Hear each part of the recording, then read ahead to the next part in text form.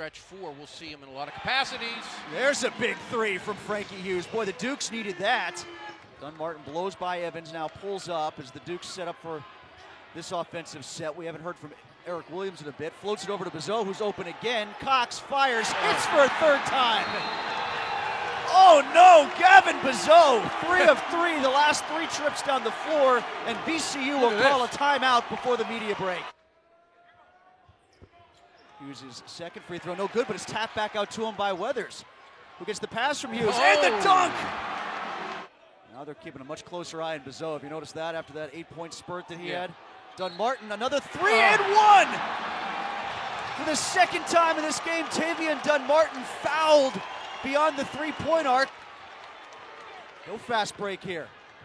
Bounce pass into the corner for Hughes. Another! And VCU's got to call timeout. They were trying to get to the media timeout, and they can't make it. The trap comes high. Sims will chase Dunmartin. How about that difficult shot? And their athleticism and their skill and their defense wearing down the shorthanded Dukes right now. Hey, Tim, they've been gritty.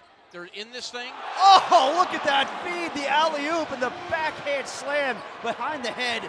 I'm sure that's going to be a lot of the talk afterwards. Especially with the thumb injury. Dunmartin way outside. Well, he didn't look tired on that one. Yeah, got the legs into that shot. Yep. Now Dunmartin tried to go baseline, but cut off by Evans. Enough room to find Hughes, though, and here we go again. Three's coming in bunches, and it's down to 4.